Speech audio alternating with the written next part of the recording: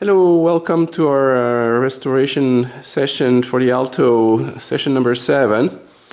And it looks like it's going to be show and tell day, because Carl has brought us his newest contraption, a Diablo disk exerciser. We have some doubt that we don't have the right boot disk, so if you can read it with the exerciser, that will tell us. And Ken has been annoying Xerox and gotten some new packs. So those are boot ones, you think, or we don't know? We don't know. Okay, so they will be. We'll read them and archive them before we try anything. And as a bonus, Ken also brought his contraption, which is a 3 megabit Ethernet emulator for the Alto, which use non-standard Ethernet. So this hopefully will be exciting. Oh, and I forgot also for we have a regular 7414 to replace our hacked one for those that were worried. Okay, so we'll start with removing our previous hack and putting a regular 74014. All right. I hope everybody feels better now.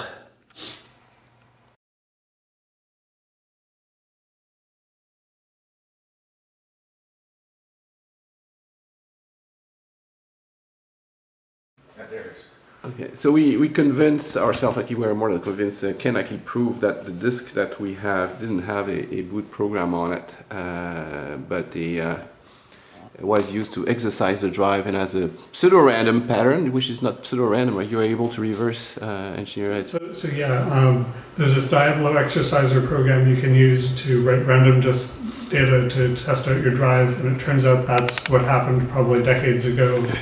So our disk is full of random data and we can't boot off it. Right, and so the disk is proven useless, so it's a good one to try the exerciser on.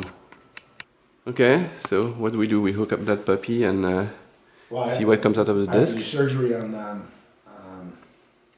on the cable. So yeah, we do cable surgery. All right.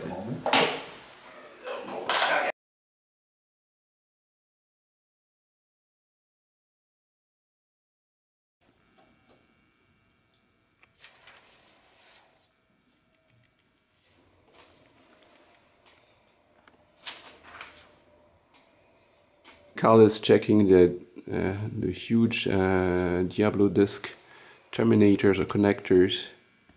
And this is the one that came with the Alto, and this is mine, and we can see that there's differences, so I'm checking to make sure everything's okay before we hook it up. Yeah, one has more resistor than the other, right?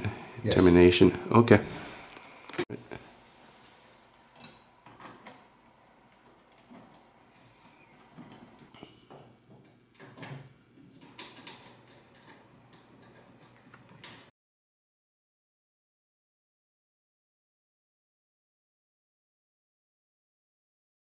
And Carl, what do you get in your, how do you make your emulator here?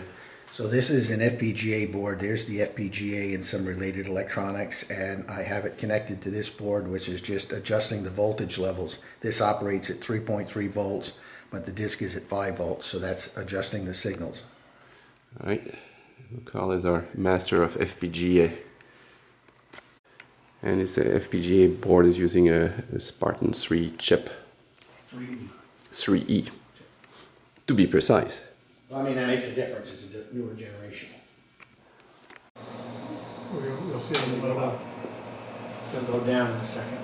So we're going to try the Carl's exerciser. So we have here the oscilloscope that should show us the data coming off the disk is FPGA exerciser. The disk itself with the cover removed so we can see if it seeks, and the computer to control the whole thing, modern computer.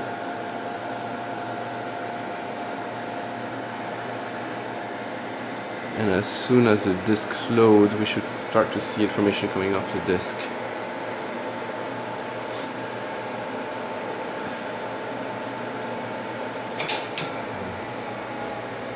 So it's loading, but it's not ready yet. There you go. So here you have it, and you see on the top the sector pulses, in the middle the bit clocks, and the bottom the bits read of the sector of the disk.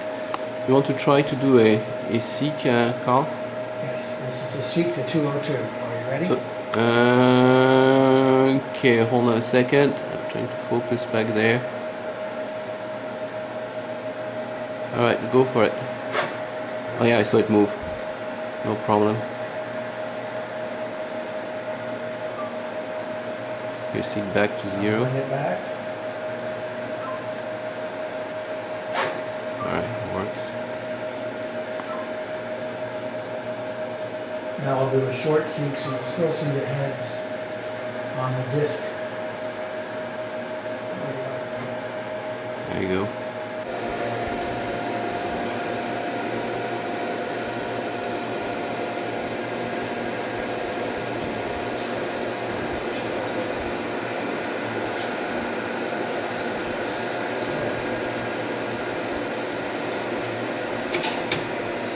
Okay, just loaded.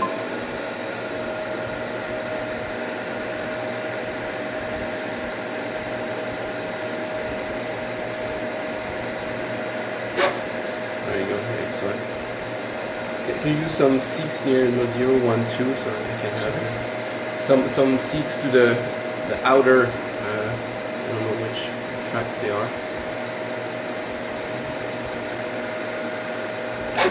There you go. This will be only 10-cylinder move, okay? Okay, go for it. Yeah, we see it. Yeah, this is a good move.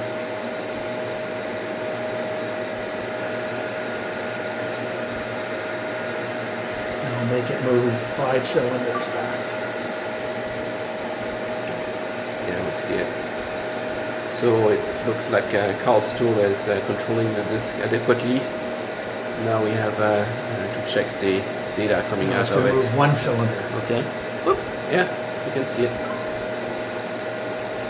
So we should be reading disks pretty soon, so we can archive them before we try to boot from them. And voila, here's the data we done from the disk using Carl's tool. This is the first sector. Unfortunately, it doesn't seem to exactly match what the Alto is reading from the disk. We can tell what the Alto is reading from the logic analyzer trace. So Carl has to do a little bit more work to figure out why we don't read exactly the same thing. But maybe I'm easily impressed, but I was pretty surprised it worked that well for the first try. So sorry guys, it was a little bit of an anticlimactic session, but we need to go through it.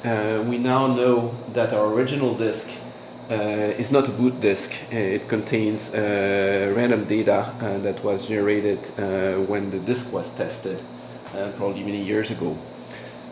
So we have got a hold of 2 other disks and more coming, but those are precious. They are from the original from Xerox Park.